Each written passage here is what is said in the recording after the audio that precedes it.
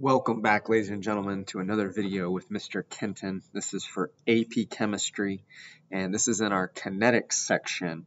And a lot of people have been asking questions and been asking for some instructions on how do we do the graphing component in our calculator when we're given data. How do we produce those graphs to check to see if something is zeroth, first, or second order? And so what I'm going to be doing today is walking you through a problem where you would have to do that and how you would do that in your calculator. Again, the big part here is just remembering what are the button clicks that we need to have on our calculator so that we can plot this information quickly, effectively, and then look at that information so we can get to our answer. Okay, so let's take a look at the following example. It asks us, is the reaction zeroth, first, or second order based on the following data? Okay, and so you've got your time that's been given in seconds in the left, and then you've got your concentration with regards to this reactant NO2 that's on the right. Now, I think it's important to recognize that when it comes to looking at this data, if you're given all of the data, they give it to you because currently this is set up as concentration data. So they've given this in terms of zeroth order. And when you follow along with that, you could look at it and you could see what are the changes that are taking place. If the changes are always the same, then you're going to know that it's linear, right?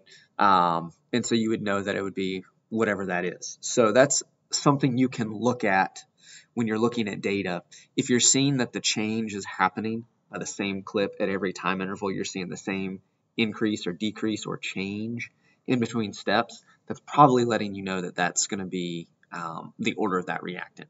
But again, the purpose of this video is looking at it from the perspective of how do we do this graphically. And so in order for us to do this, we have to have our graphing calculator. Now, so that you guys can follow along with me, I'm going to pull this up here. And so now hopefully you see on the side of my screen over there, you see a calculator, right? And so obviously first thing we're going to do, you're going to want to turn on your calculator. And what you're going to need to do is you're going to need to input all of this information statistically. So we're going to use the stat button here on our calculator. So I'm going to click stat, and then you're given these lists. You're given these options. You got edit, you got calc, and you got tests. So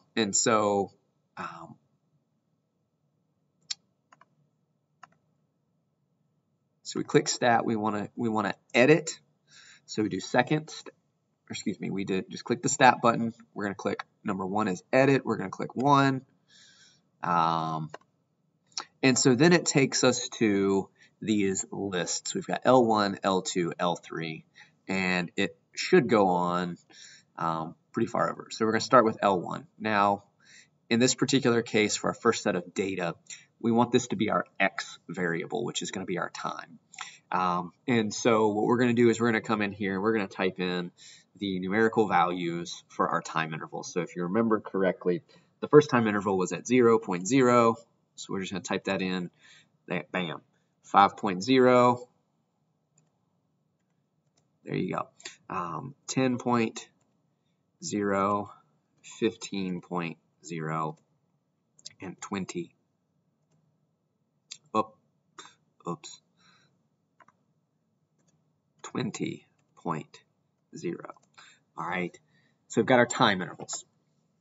Now, the next thing that we're going to want to do is in our next list, we're just going to click over. We're now in L2. This is going to be our Y variable that we're going to be taking a look at.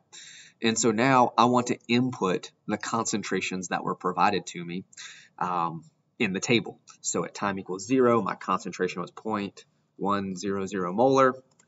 Now notice in the list, it's not going to give you all the significant digits. That's okay, but I'm just going to put them in anyway. So then we've got 0.017 for my second. Then I've got 0.0090. Then I've got 0.0062, and I've got 0.0047. All right. And so from there, I've input all of my information with respect to the concentration. Now, like I said initially, because I've been given my concentration information, this would be for measuring 0th order. Now, it asks us, is it 0th, 1st, or 2nd? Now, to go ahead and save myself some time, I'm going to go ahead and for list 3 and list 4, L3 and L4, I'm going to go ahead and set it up so that I can have it in 1st and 2nd order, graphically speaking, set up. So remember, for 0th order, it's simply concentration versus time. For 1st order, it's the natural log of the concentration versus time. And then for 2nd order, it's going to be 1 over the concentration.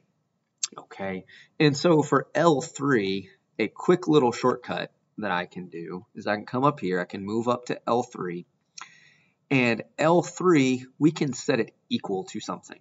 So what I'm going to do is I'm going to set L3 equal to the natural log, and what I'm going to want to do is I want to take the natural log of all of my data for L2, because the natural log of my concentrations is what I need for my 1st order. So I'm going to hit natural log, so hit the natural log button. I'm going to click 2nd.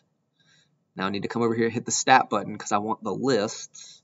Then it's going to give me the lists that I can choose from. So I've got L1, L2, L3, so on and so forth.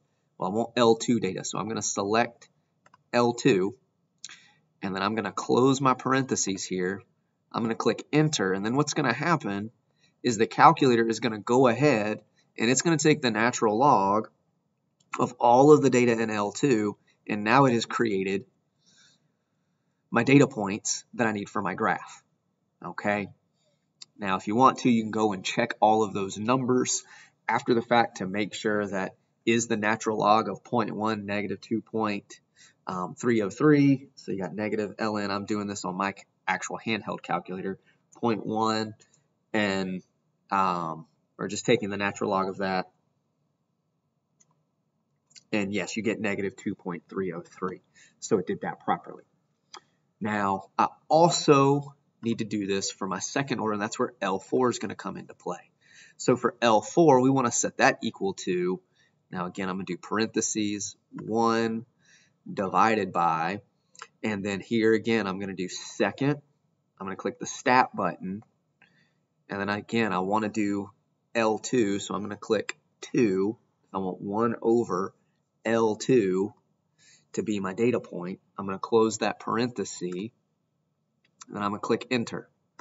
And so now my L4 data is going to be 1 over my concentrations. Okay.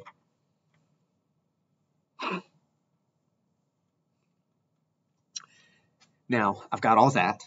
Now what I can do, if I want to figure out if this is 0th, 1st, or 2nd order, remember, we're looking for a consistent change in each of those. We want to see a linear change in all of those values. And so again, we're going to look at this graphically. So what do I want to do? What I want to do is I want to create a stat plot, right? And so now that I've got all my data, I'm going to come over here. I'm going to click 2nd stat plot. And so now you should see this menu here. So again, 2nd, the y equals button for stat plot. And so now I have these options to turn on or off these various stat plots. Now you got one, and all of them are currently set to where they compare the data for list 1 and list 2. So what we're going to do is we're going to click enter here. I do want this turned on. I want it to be a scatter plot. I want L1 and L2 to be my data. And then I just want it to show this particular mark. So now that it's done that, I'm going to click graph. Now, when I graph it, you look at it, you see your data points, but it's not really giving you a good picture of what it is that you're trying to look at. And so what we're going to want to do is we're going to want to zoom. So we're going to click on the zoom button here. And then we get these different options of how we can zoom in and view our data.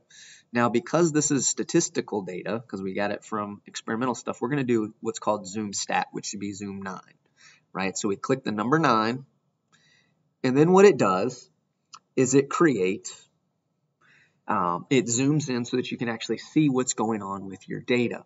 Now, as you look at this, this is very obviously exponential decay, right? It's not linear decay, it's not linear change, it's exponential. And so that's letting us know that, okay, this is 0th order. If this were to be linear, or if this were to be 0th order, we would need to see a linear relationship. That's not what we see. So we know it's not 0th order. So our next task is going to be, all right, we're going to go second stat plot again. We're going to turn off our first stat plot. So I'm going to click enter here. I'm going to turn that off. Go all the way down here, click enter there. And then we're going to go second stat plot again. And then we're going to go to number 2. Or actually, we can just stay here. And what we can do, keep it on. Sorry, I'm being a little redundant here. What we want to change now is we want to change our Y list. So currently we did it where it was with respect to L2, our L2 data, which was for 0th order. Well, now we want to check it with respect to 1st order. So we're going to click second stat, and we want to now substitute instead of L2, we want it to be L3. So I'm going to click 3 here. So now when I do my stat plot, it's going to do time versus the natural log of my concentration. Click enter again, then we're going to click graph.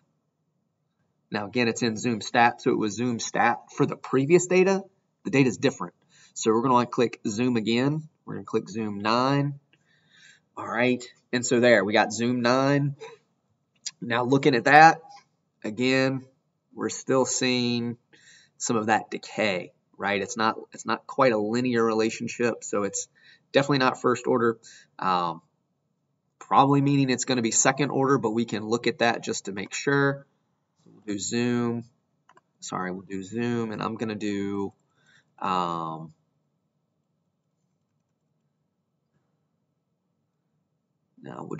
we'll go back to the stat plot. We'll do stat plot.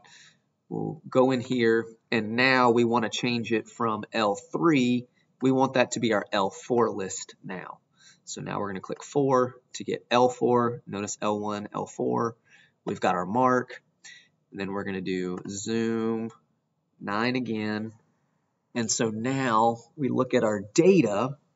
And again, now what you see is you see a positively increasing line, right? And so that's what we would anticipate for something that's 2nd order, is that we would get a positively sloping straight line for something that is 2nd order. So the data would suggest that this is going to be this reaction is, well, 2nd order with NO2.